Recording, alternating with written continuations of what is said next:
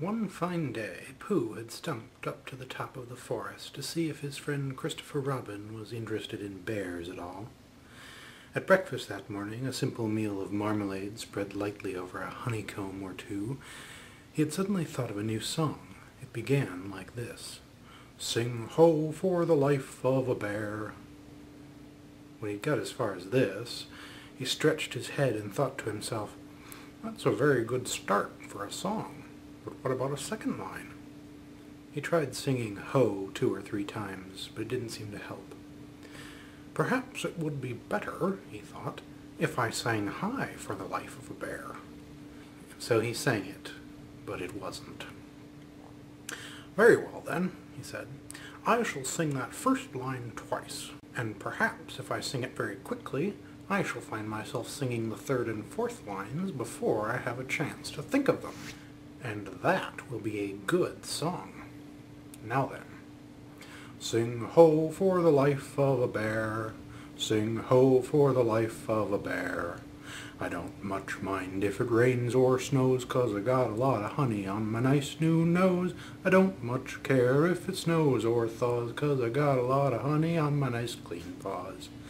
Sing ho for a bear, sing ho for a Pooh, and I'll have a little something in an hour or two." He was so pleased with this song that he sang it all the way out to the top of the forest. "And if I go on singing it much longer," he thought, "it'll be time for the little something, and then the last line won't be true," so he turned it into a hum instead. Christopher Robin was sitting outside his door, putting on his big boots. As soon as he saw the big boots, Pooh knew that an adventure was going to happen, and he brushed the honey off his nose with the back of his paw, spruced himself up as well as he could, so as to look ready for anything. "Good morning, Christopher Robin," he called out. "Hello, Pooh Bear. I can't get this boot on." "Well, that's bad," said Pooh. "Do you think you could very kindly lean against me, because I keep pulling so hard that I fall over backwards?" Pooh sat down, dug his feet into the ground, and pushed against Christopher Robin's back, and Christopher Robin pushed hard against his, and pulled at his boot until he'd got it on. "And that's that," said Pooh. "What do we do next?" "We are all going on an expedition," said Christopher Robin, as he got up and brushed himself. "Thank you, Pooh." "Going on an expotition?" said Pooh eagerly. "I don't think I've ever been on one of those. Where are we going to on this expotition?" "Expedition, silly old bear. It's got an X in it." "Oh," said Pooh, "I know," but he didn't really. "We're going to discover the North Pole." "Oh," said Pooh again.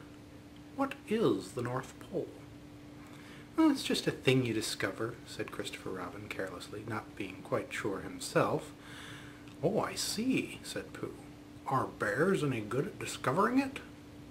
"Of course they are, and Rabbit and Kanga and all of you. It's an expedition.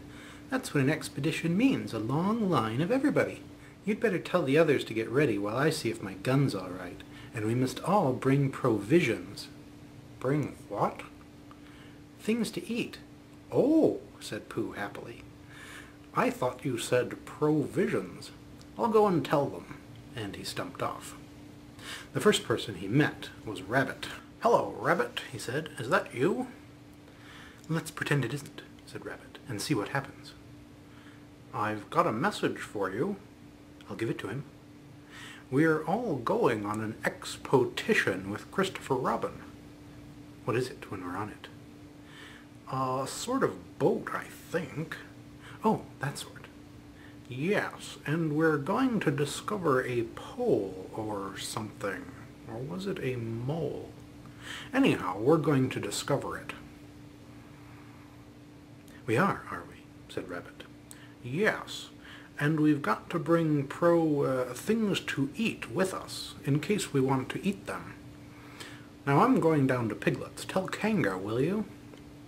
He left Rabbit and hurried down to Piglet's house. The piglet was sitting on the ground at the door of his house, blowing happily at a dandelion, wondering whether it would be this year, next year, sometime, or never. He had just discovered that it would be never, and he was trying to remember what it was, and hoping it wasn't anything nice, when Pooh came up. "Oh, Piglet," said Pooh excitedly, "we're going on an expotition, all of us, with things to eat, to discover something." "To discover what?" said Piglet anxiously. "Oh, just something." "Nothing fierce?" Christopher Robin didn't say anything about fierce. He just said it had an X in it. "It isn't their necks I mind," said Piglet earnestly. "It's their teeth. But if Christopher Robin is coming, I don't mind anything." In a little while they were already at the top of the forest, and the expotition started. First came Christopher Robin and Rabbit, then Piglet and Pooh, then Kanga with Roo in her pocket, then Owl, and then Eeyore, and then at the end, in a long line, all Rabbit's friends and relations. "I didn't ask them," explained Rabbit carelessly. "They just came. They always do. They can march at the end after Eeyore." "What I say," said Eeyore, "is that it's unsettling. I didn't want to come on this expo, what Pooh said. I only came to oblige. But here I am, and if I'm going to be the end of the expo, what we were talking about, then let me be the end. But if every time I want to sit down for a little rest, I have to brush away half a dozen of Rabbit's smaller friends and relations first, then this isn't an expo, whatever it is, at all. It's simply a confused noise. That's what I say."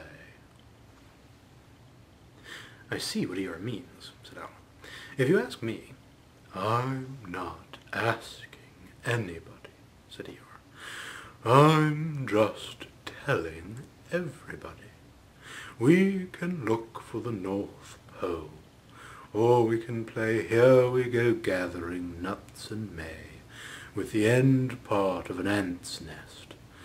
It's all the same to me." There was a shout from the top of the line. "Come on," called Christopher Robin. "Come on," called Pooh and Piglet. "Come on," called Owl. "We're starting," said Rabbit. "I must go." And he hurried off to the front of the expotition with Christopher Robin. "All right," said Eeyore. "We're going. Only don't blame me." So off they all went to discover the pole, and as they walked they chattered to each other about this and that, all except Pooh, who was making up a song. "This is the first verse," he said to Piglet when he was ready with it. "First verse of what?" "My song." "What song?" "This one." "Which one?" "Well, if you'll listen, Piglet, you'll hear it." "How do you know I'm not listening?" Pooh couldn't answer that one, so he began to sing. "They all went off to discover the pole, Owl and Piglet and Rabbit and all. It's a thing you discover, as I've been told, by Owl and Piglet and Rabbit and all. Eeyore, Christopher Robin and Pooh and Rabbit's relations all went too, and where the pole was none of them knew. Sing hey for Owl and Rabbit and all." "Hush," said Christopher Robin, turning round to Pooh. "We're just coming to a dangerous place." "Hush," said Pooh, turning round quickly to Piglet. "Hush," said Piglet to Kanga. "Hush," said Kanga to Owl, while Roo said "hush" several times to himself very quietly. "Hush," said Owl to Eeyore. "Hush!" said Eeyore in a terrible voice to all Rabbit's friends and relations, and "hush," they all said hastily down the line, until it got to the last one of all, and the last and smallest friend and relation was so upset to find that the whole expotition was saying "hush" to him, that he buried himself head downwards in a crack in the ground and stayed there for 2 days until the danger was over, and then he went home in a great hurry and lived quietly with his aunt ever afterwards. His name was Alexander Beetle. They had come to a stream which twisted and tumbled between high rocky banks, and Christopher Robin saw at once how dangerous it was. "It's just the place," he explained, "for an ambush." "What sort of bush?" whispered Pooh to Piglet. "A gorse bush?"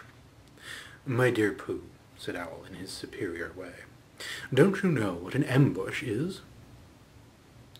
"Owl," said Piglet, looking round at him severely, "Pooh's whisper was a perfectly private whisper, and there was no need—" "An ambush," said Owl, "is a sort of surprise." "So's a gorse bush sometimes," said Pooh. "An ambush, as I was about to explain to Pooh," said Piglet, "is a sort of surprise." "If people jump out at you suddenly, that's an ambush," said Owl. "It's an ambush, Pooh, when people jump at you suddenly," explained Piglet. Pooh, who now knew what an ambush was, said that a gorse bush had sprung at him suddenly once when he fell off a tree, and he had taken 6 days to get all the prickles out of himself. "We are not talking about gorse bushes," said Owl a little crossly. "I am," said Pooh. They were climbing very cautiously up the stream now, going from rock to rock, and after they had gone a little way they came to a place where the banks widened out at each side, so that on each side of the water there was a level strip of grass on which they could sit down and rest. As soon as he saw this, Christopher Robin called, "Halt!" and they all sat down and rested.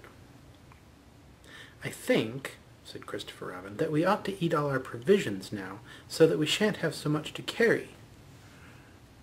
"Eat all our what?" said Pooh. "All that we've brought," said Piglet, getting to work. "That's a good idea," said Pooh, and he got to work too. "Have you all got something?" asked Christopher Robin with his mouth full. "All except me," said Eeyore, "as usual." He looked round at them in his melancholy way. "I suppose none of you are sitting on a thistle by any chance?" "I believe I am," said Pooh. "Ow!" He got up and looked behind him. "Yes, I was. I thought so." "Thank you, Pooh, if you've quite finished with it." He moved across to Pooh's place and began to eat. "It don't do them any good, you know, sitting on them," he went on as he looked up, munching. "Takes all the life out of them. Remember that another time, all of you. A little consideration, a little thought for others makes all the difference." As soon as he had finished his lunch, Christopher Robin whispered to Rabbit, and Rabbit said, "Yes, yes, of course," and they walked a little way up the stream together. "I didn't want the others to hear," said Christopher Robin. "Quite so," said Rabbit, looking important. I wondered, it's only, Rabbit, I suppose you don't know, what does the North Pole look like?" "Well," said Rabbit, stroking his whiskers, "now you're asking me." "I did know once, only I've sort of forgotten," said Christopher Robin carelessly. "It's a funny thing," said Rabbit, "but I've sort of forgotten too, although I did know once." "I suppose it's just a pole stuck in the ground." "Sure to be a pole," said Rabbit, "because of calling a pole, and if it's a pole, well, I should think it would be sticking in the ground, shouldn't you, because there'd be nowhere else to stick it." "Yes, that's what I thought." "The only thing," said Rabbit, "is where is it sticking?" "That's what we're looking for," said Christopher Robin. They went back to the others.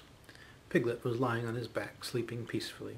Roo was washing his face and paws in the stream, while Kanga explained to everybody proudly that this was the first time he had ever washed his face himself, and Owl was telling Kanga an interesting anecdote full of long words like encyclopedia and rhododendron, to which Kanga wasn't listening. "I don't hold with all this washing," grumbled Eeyore. "This modern behind-the-ears nonsense. What do you think, Pooh?" "Well," said Pooh, "I think—" But we shall never know what Pooh thought, for there came a sudden squeak from Roo, a splash, and a loud cry of alarm from Kanga. "So much for washing," said Eeyore. "Roo's fallen in," cried Rabbit, and he and Christopher Robin came rushing down to the rescue. "Look at me swimming!" squeaked Roo from the middle of his pool, and was hurried down a waterfall into the next pool.